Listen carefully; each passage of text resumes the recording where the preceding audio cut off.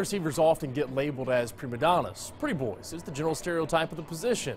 Just comes with the territory. New UK receiver coach Michael Smith says he's instilling physicality in this group, but understands there's a time and place for personality too, and not just physical prowess. We got to be great actors, you know, and you got to be able to play every part. You know, there's going to be a time when I need you to go block a linebacker. There's going to be a time when I need you to crack a safety or something like that, and that's when that physicality needs to show up.